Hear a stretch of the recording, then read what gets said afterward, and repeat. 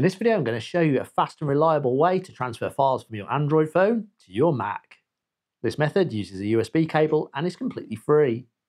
I've tried several other apps and have had problems with them. The software we're going to use today has worked for me every single time. Go to the OpenMTP webpage, there's a link in the description, and choose the Mac that you have. And then once it's downloaded, just go and open your downloads folder. Then run the installer. Drag OpenMTP into applications. And we can delete these once they've installed.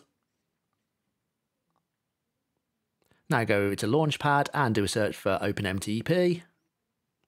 Once it's loaded, press open. And we can press close. This is just a little information for you. Press close. I'm going to leave everything here as is. So all these settings, leave them exactly as they are. Close. Before you plug in the USB to the phone, make sure you close any transfer apps that may be running already. Making sure your Android device is unlocked, plug in the USB cable to the device. You may need to press the refresh symbol up here to get it to show up, and if it asks you on the phone, press allow. When this screen appears, make sure it's set to this device and transferring files. Press the refresh button in OpenMTP and you should see that your device is connected.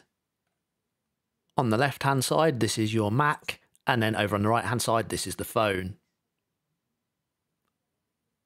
Usually the images are in DCIM folder or in camera, and you just double click to open them, and I can now select files and drag them from one folder to another. The first time you do this, it will ask for permissions. Just press allow access of all photos so you can move them easily between the two devices. You can easily create folders by right clicking, go to new folder, give it a name. In this case, I'm going to call it Android Backup and move all my files from there into this folder. Select the files that you want, or you can do Command A to select all, drag them in, and then you'll see a copying files notice come up. After a couple of moments, it should give you a percentage and a time remaining. Our files have successfully transferred across. This goes both ways. You can also send files from your Mac to your Android phone. If you found this helpful, please leave a comment below, hit that like button and smash that subscribe. And if you didn't like it, hit that dislike twice. And thanks for watching.